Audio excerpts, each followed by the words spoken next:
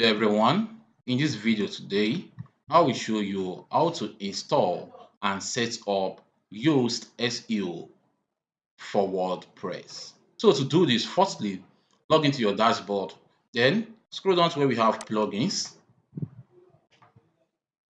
So click on new, click on add new. You can then search for the Yoast SEO right here. Let's just type Yoast, okay?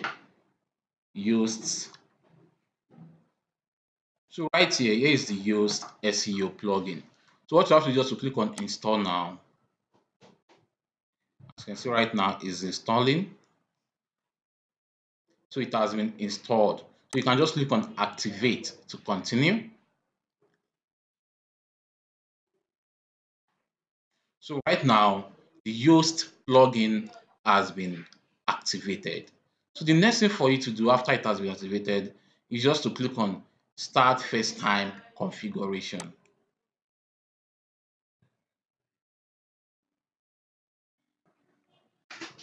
So as you can see right now, the next thing for you to do right here is just to scroll right here, as you can see, Yoast SEO. Then you click on settings right here. So when done clicking on settings, you can then scroll down to where we have XML sitemap.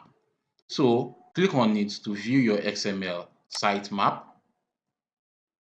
As you can see right here, here is my XML sitemap. So the next thing for you to do is just to open your Google Search Console. So when done with that, log into your Gmail account. As you can see, I'm logged into this Gmail account. So when done with that, log into your Google Search Console account. To log into your Google Search Console, just visit Google and enter Search Console, Search Console.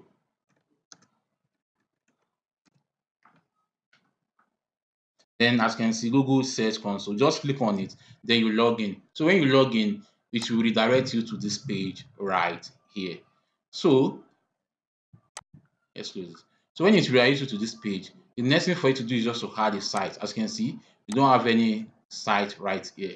So to add a property, what you have to do is just to go to your blog. As you can see, copy your blog URL.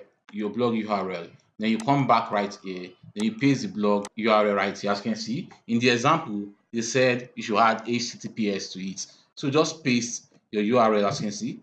So when done, click on continue. So right now, as you can see, the next thing for you to do is just to verify that you are the owner of the blog. So let's just scroll down. Then click on HTML tag. So copy the HTML tag to continue.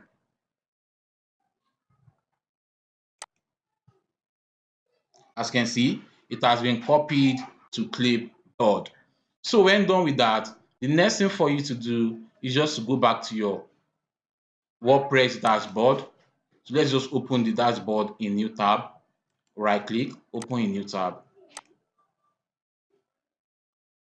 So when done, you can then scroll down to where you have appearance, then click on theme file editor.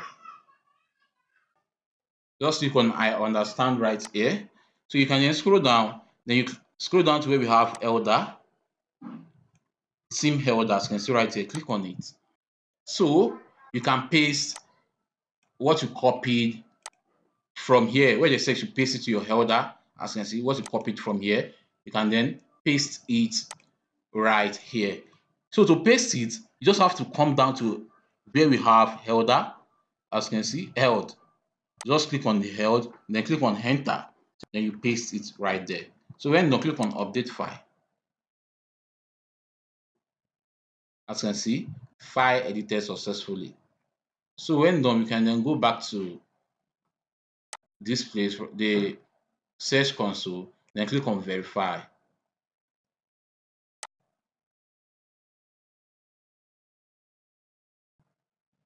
As you can see right now, ownership verified. Also, you can also use plugin to verify this. I should have okay. can also use plugin to verify this. What you have to do is just to go to your plugin, search for header and footer, so you can select it, then you paste it to your head, then you save it so you can verify any one of the two. So when done with this, the next thing for you to do is just to click on go to property. As you can see, welcome to Search Console. So just click on start. Just click on got it. So when you are here, the next thing for you to click on site maps. Then enter the sitemap which will open a new tab right here. Just copy this sitemap dot this one right here, sitemap underscore index.html. Copy it. Then you come back right here so you can paste it. So click on submit to continue. As you can see, sitemap submitted successfully. So click on got it. So when you click on got it, the next thing for you to do is just to reload the page. As you can see, the sitemap has been added successfully. So right now, as you can see, the Yoast SEO has been set up. So that was how to do this. Hope this video helped. Please give it a thumb up and don't forget to subscribe to our YouTube channel.